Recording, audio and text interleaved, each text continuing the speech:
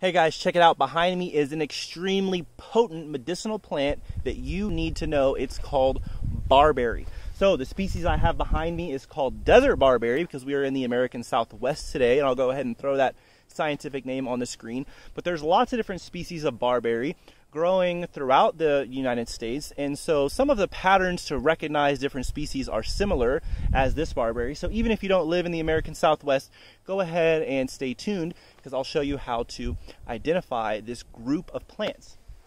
And so scientifically, barberries are in the genus, two different genera, which is in the genus Mahonia, M-A-H-O-N-I-A, or Berberis, okay? Mahonia or Berberis. Those are the two. And sometimes the botanists will disagree, and you'll see this in a book as Mahonia or a Berberis. So oftentimes the difference is just up to the botanist to decide.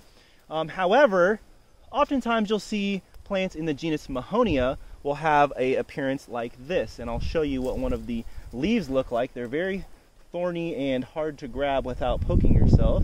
So how about I just zoom in on them for you? There we go. And so plants in the genus Mahonia oftentimes have pinnate leaves, okay? So here is a small pinnate leaf here with, sometimes they have 3 to 5 leaflets depending on the species or more. And so this species here has 3 or 5 leaflets depending on the leaf we're looking at. And they're very thorny.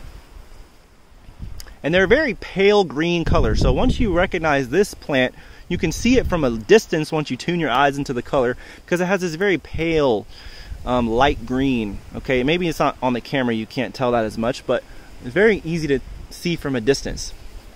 And so there's other plants as well in the genus Berberis that don't have the thorny holly-like leaves, but they actually have what we would call spatulate leaves, so leaves that are larger at the end. You just look up a spatulate leaf on Google and you'll see what I'm talking about. Oftentimes spatulate, and funny story, actually the first time I ever heard of barberry, it was in a book called Ancestral Plants by Arthur Haynes, and it was a Japanese species, Japanese barberry, and that plant, funny enough, I ended up finding out was growing right on the side of the house I was renting at the time. And so it's a very common plant used in landscaping, and you can get it at herbal medicine stores. Pardon the wind here, it's kind of windy today.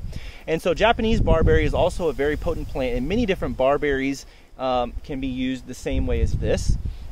Okay, so when we're talking about barberry, the thing we're really after is an alkaloid called berberine that's found in the bark and roots of this plant.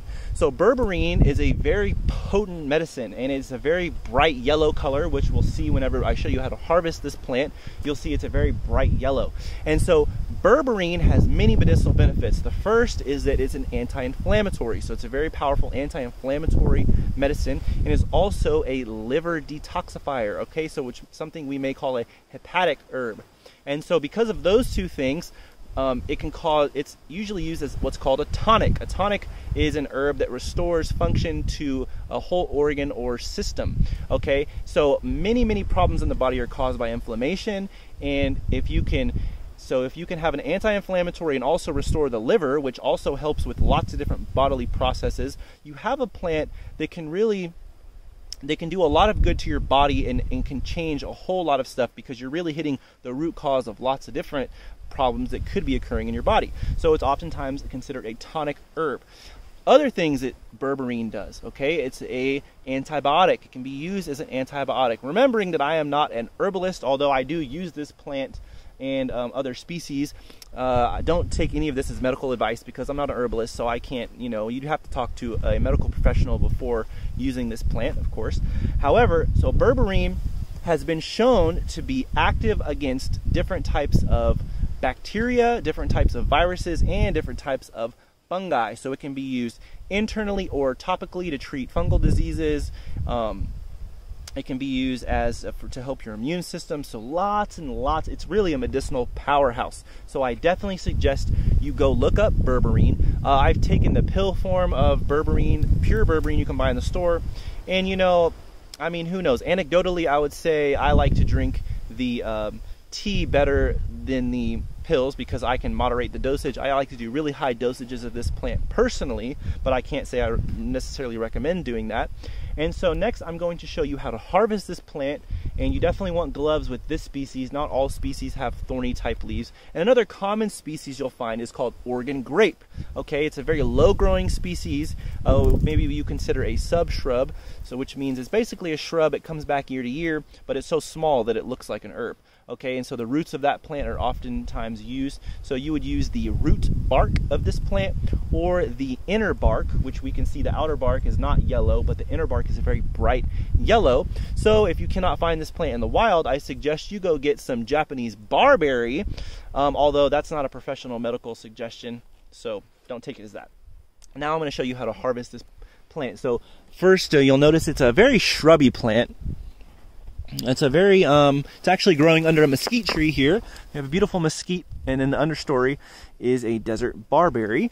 And so you want to find a nice straight section of branch that's about this big around. Okay, and so we're going to find that, and then I'll go ahead and saw it down and show you how we process it from there.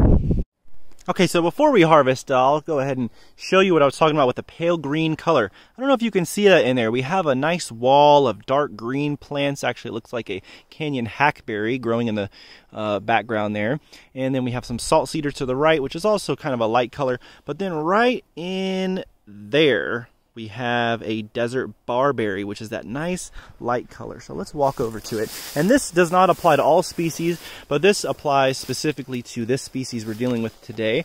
And one thing I didn't mention is that all barberries, as far as I know, have yellow flowers. So you would identify it by its yellow flowers, and they're very distinct in that it looks like they have 6 petals, but if you look closely, they actually have 2 layers of 3. So it'll be 3 and then 3. And we don't have any flowers to demonstrate today, but if you go look at some pictures and pay attention to that pattern of 3 and 3, then you can see how to identify, and that's going to apply to most plants in the genus Mahonia or Berberis that I know. And so here we have a little bit of a better shot on some of the leaves than the other, and you can really see in this shot how that pale green, that kind of almost blue green, just kind of really pops out at you and can be seen from a distance for this species. So here we have a little bit of a better shot of some of the leaves, so I'll go ahead and show those again. We have this one looks like it has 3 leaflets over here. And then this little leaf here looks like it actually has 5 leaflets. And now we see here all the dried berries. So this is not a good representation of what the berries usually look like. But for this particular species, they tend to be red or more often maybe orange. And nice and juicy little berries that are also edible. I don't know if all species of barberry have edible berries, but I think most of them do. And these are going to be red or orange, which many species are. Oregon grape, the one I mentioned earlier, has blueberries, if memory serves, and which are also edible. Usually, though, they're considered very sour, so not really going to be something that's highly sought after. And so now let's go ahead and look. What I like to do is find a larger plant, because we are in the desert, and you know, stuff grows a lot slower out here. So I like to find a larger plant that taking a branch off of is not really going to harm. It's not going to do anything. So just taking one branch, and I like it to be nice and straight growing so that it's very easy to trim afterwards. And now I'll go ahead and show you that. All right, so I had a little bit of a hard time finding a larger shrub, but this one looks healthy enough, and so I think taking one branch of this is not going to hurt. It's a pretty common plant.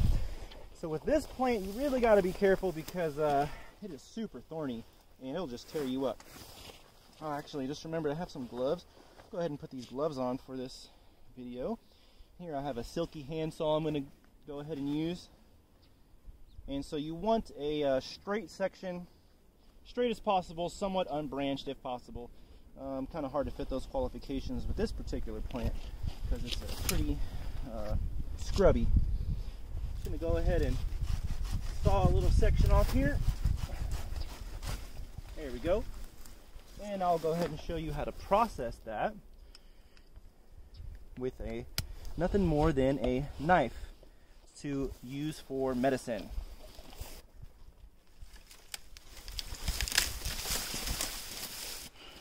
Okay, so here is the branch we've harvested. Somewhat long, somewhat unbranched. So we're going to go ahead and cut off the smaller branches. They're going to be too tedious to really harvest. So we'll go ahead and cut this off and then probably cut it off about right there and just get the really big sections. so I'll do that really quick. All right, now you see here we have a nice, long, straight, relatively unbranched section that we just cut. And as you can see, I've started to scrape off the outer bark, which is this right here, scraping off that. And it exposes, as you can see there, the beautiful inner bark of this desert barberry plant, and you can see that very bright yellow berberine color. And even the wood has a little bit of berberine in it, but it's mostly going to be the inner bark.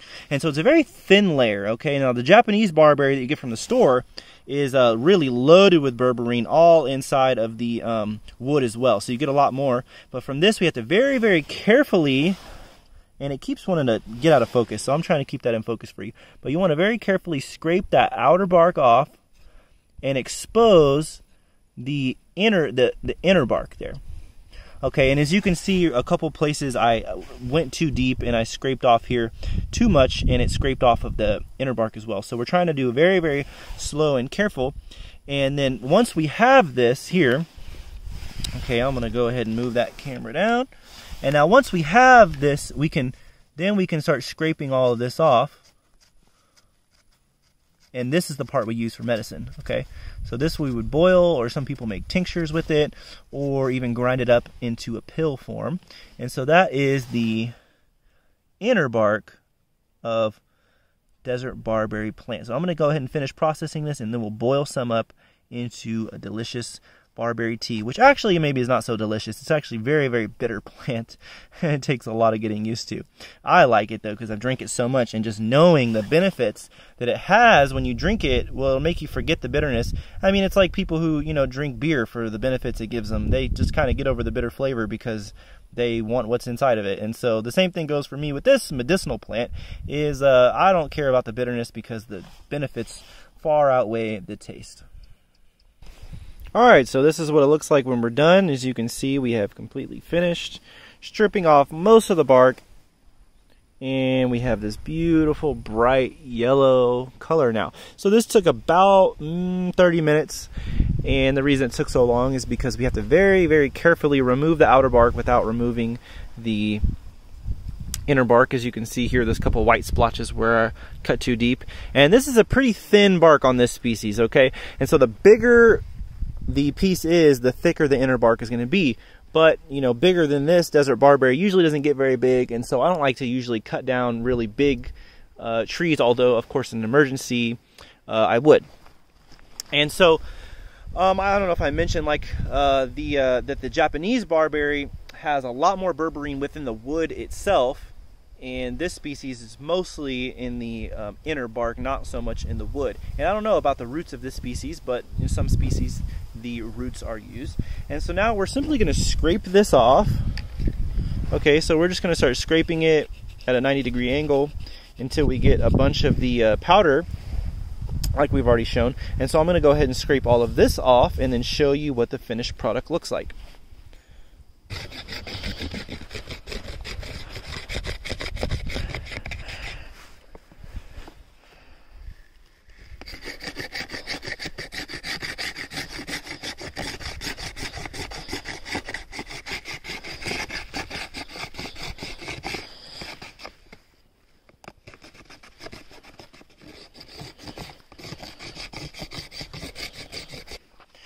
Alright, so now we have here the finished product. As you can see, most of the inner bark has been stripped off of this piece of desert barberry. And we have this berberine-rich inner bark. And you can see some of the wood got, you know, mixed in with it. That's no big deal. And it's really the outer bark, you know, you can mix that in. It's not a big deal. I don't know if you'd want to do a whole lot of the outer bark, and it doesn't have the medicinal you know, properties that the inner bark has. Maybe it has tannins in it, which, I don't know, potentially could give you constipation if you had enough of the outer bark. So I always remove the outer bark. So the whole process from harvest of one of these sticks, shaving off the bark, and then harvesting the inner bark probably takes about maybe an hour. So it's a very, very good plant as a substitute for antibiotics. And now I will show you how to boil this into tea. However, I'm probably the last person on earth that you would ever want to trust with something like dosage information, because when it comes to medicinal plants, like I said, I'm not an herbalist, and I usually, if I know a plant's medicinal, man, I just dose it up. I just, I'll usually do like higher doses, and it's random. I do it different every time. So I couldn't really give you solid dosage information of this plant, but I'm sure that's something you can find online. And you also want to make sure that the species of Barberry or Mahonia in your area is going to be one that is indeed used in herbal medicine. So you always want to check with a local expert first, because I don't know all of the different species, although I do assume that many of them can all be used in the same way. I don't know that for a fact. And so now let's go ahead and boil some of this up and we'll drink the tea. Alright, this doesn't look like much, but it's actually the very source of a spring. So coming right out the ground here. So we're just gonna, alright, just gonna get that right in there. A little bit out like that. Here we go. Pop it right on this little wood stove here, which is kind of blazing pretty hot because I just started it. It'll calm down here in a second. Maybe we'll pour a little bit of water out. It's a little bit much. There we go. Oh.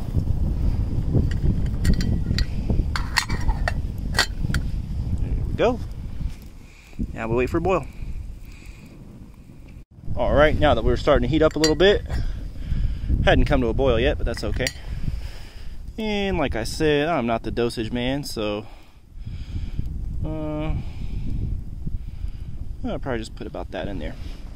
You always want to boil barberry for a good 5-10 minutes, and I like to reuse it a couple times, because if you boil it again, the tea will still be yellow. So now we'll go ahead and wait for that full boil for 5 to 10 minutes.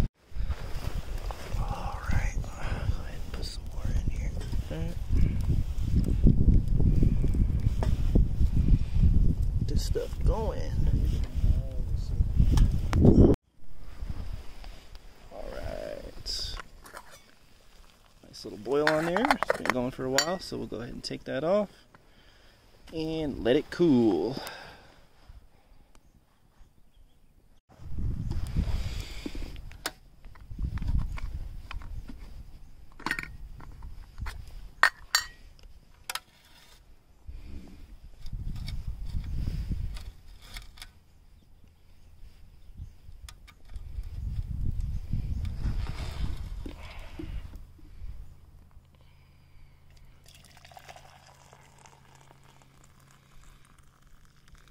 Alright. Nice dark yellow. Alright, got the tea finished, nice and cool. Let's try it out.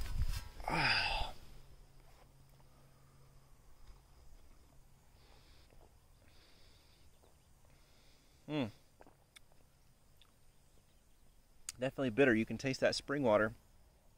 I definitely could have made it stronger. It's just way more bitter usually.